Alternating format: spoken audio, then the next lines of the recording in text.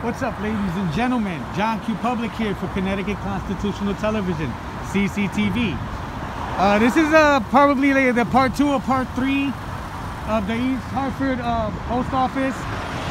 They did end up calling the police on me. So we have 164 EH. Now let's go see what lies they said.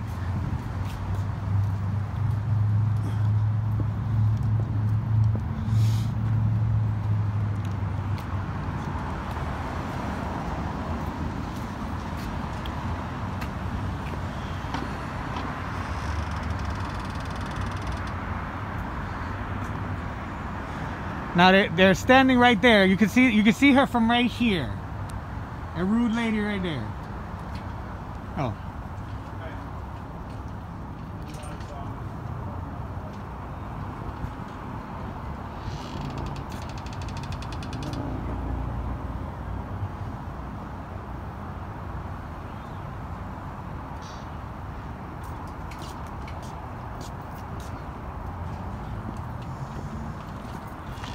So, call me. Hey, where'd my girl go?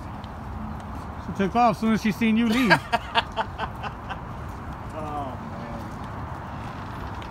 So everything copacetic, officer? Everything's good, man. Appreciate it. Yeah, no problem. I get name, badge number? Because you've been so professional. You've been so well. Officer Flores, 358. Thank you very much, All Officer right, Flores. Take care. Have a good one. You too, brother. So, I guess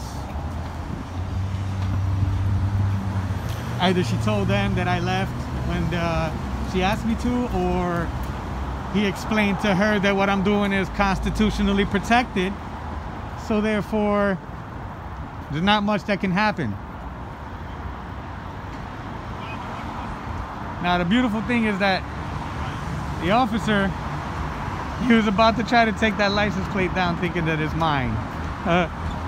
But he's taking off, and he was pretty professional about it. So East Hartford finest.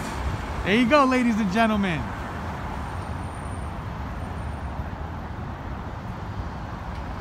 John Q. Public, Connecticut Constitutional Television, CCTV. The East Hartford post office gets a big fat fail. We're out of here.